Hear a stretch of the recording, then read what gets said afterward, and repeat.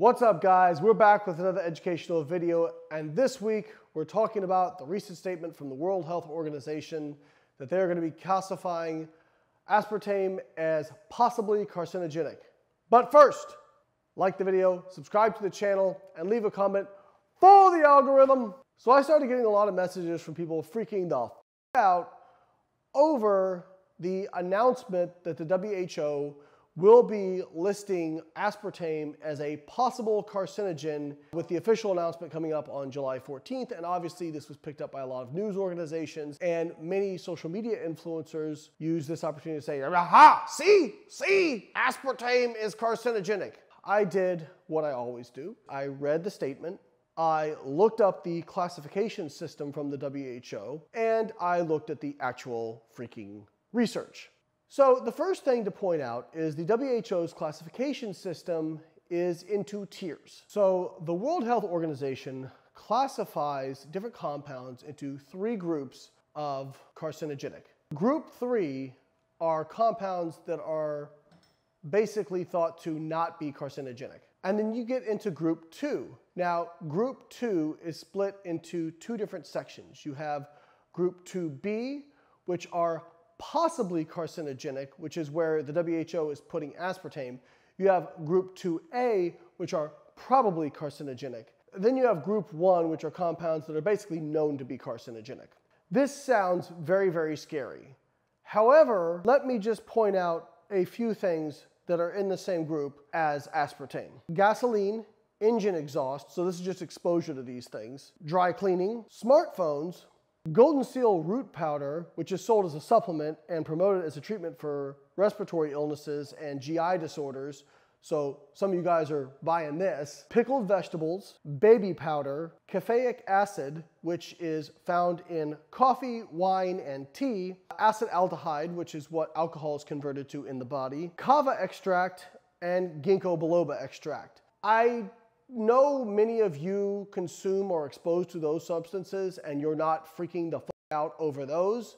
So I don't know why you're freaking the f out over aspartame. Then if we look at Group 2A, some of the things in there which are thought to be probably carcinogenic, we see red meat and drinking very hot beverages like above 65 degrees Celsius. So many of these fitness influencers are hypocrites, because many of them fall in kind of the low carb category, where they say, you know, the idea that red meat is carcinogenic is complete BS, it's all nonsense, it's all trash epidemiology. But then when this comes out, that aspartame is getting categorized in a category below red meat, they're like, aha, see, aspartame is carcinogenic. So where was your outrage over red meat? It's a textbook example of only focusing on the narrative that they want, cherry picking for that, while completely ignoring other data. Now, do I think red meat is carcinogenic?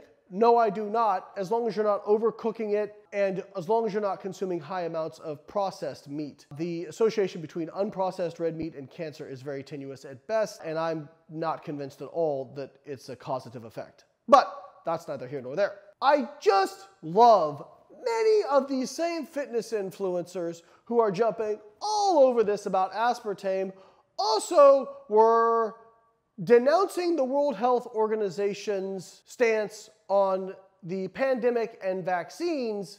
So you say that the World Health Organization is not credible because of their stance on vaccines and the pandemic, but as soon as they list aspartame as a possible carcinogen, now, apparently they become credible. Once again, a textbook example of hypocrisy from fitness influencers. Let's talk about what the data actually says. Are there human studies showing possible links between aspartame and cancer? Yes, you can find studies that show a link between aspartame and cancer.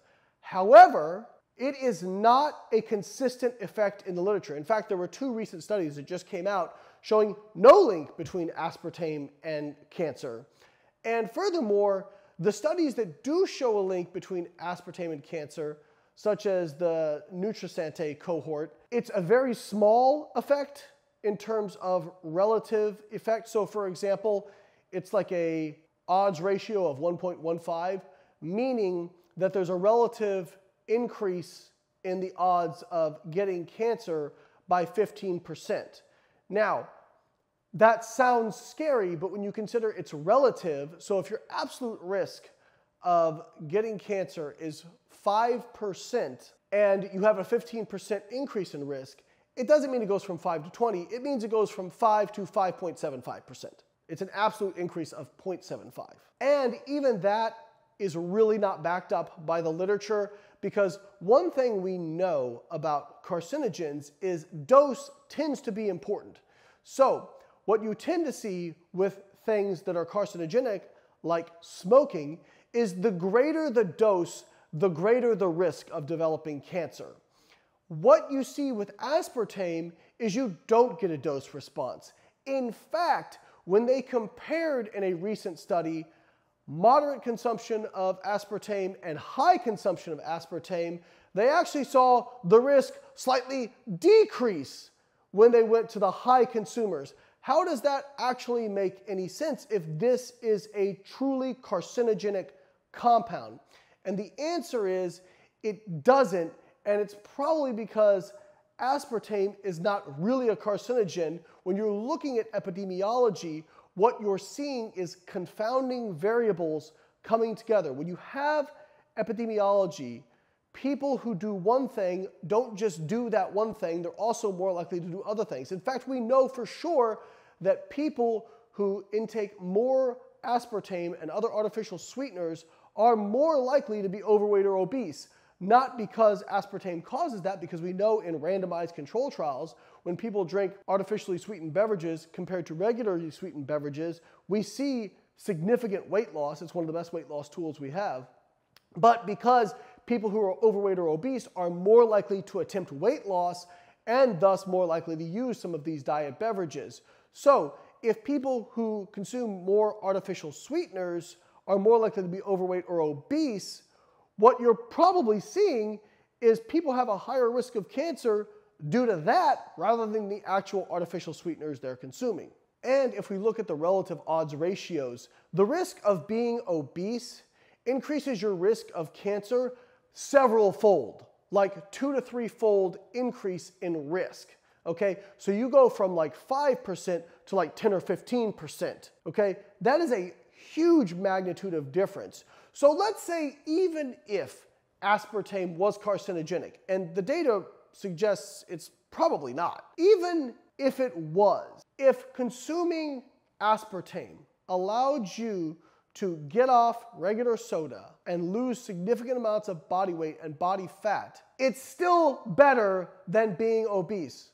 So many people will say, oh, these diet sodas are actually worse for you than regular soda. No, they're not. Not by a long shot. I know people will misinterpret what I'm saying. I am not saying you should consume aspartame. I'm not saying that aspartame is necessarily healthy for you. What I'm saying is, on balance, the data do not suggest that aspartame is carcinogenic. And the list that it's on is basically filled with things that are probably not carcinogenic, but if they have any kind of link at all to cancer, they just throw them on the list. This is more of out of an abundance of caution, which again, if you don't want to consume aspartame, you don't have to, but it is a useful tool for weight loss. And every time I do a video like this, people comment and say, all I did was switch from regular soda to diet soda and I lost 20, 30, 40, 50, 100 pounds. I see them all the time. Can you really tell me that those people are worse off now, health-wise, than they were before? All right, guys, that's it for this week. If you guys like the way I break down research and data, make sure you check out my research review reps. Every month, we review 5 studies that are popular in fitness and nutrition, and we break them down in a way that is palatable and easy to understand for anyone, even if you don't have a science background. We tell you what the researchers tested, how they tested it, what they found, and what we think of the study and how it applies for you. So if you're interested in that, click the link in the description, and I'll catch you next week.